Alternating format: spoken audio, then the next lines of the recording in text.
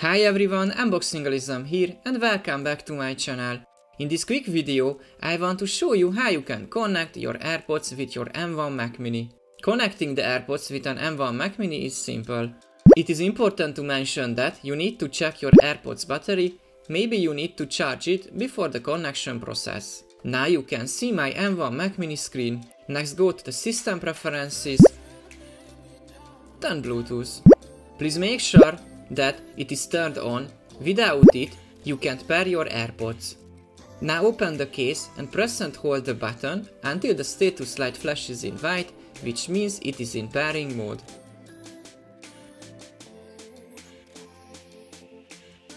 As you can see, under the device list, the AirPods showed up.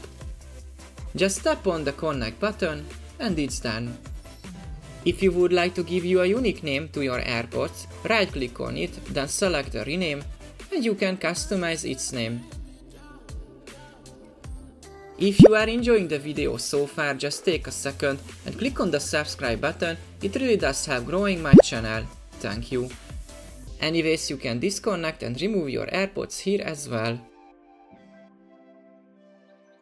If for some reason you can't connect your AirPods with your Mac, please try the followings. Maybe you need to charge the AirPods. Check if Bluetooth connection is turned on your Mac as well.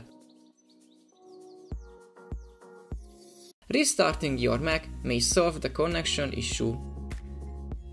Try to remove your AirPods, then reconnect it as I have showed you.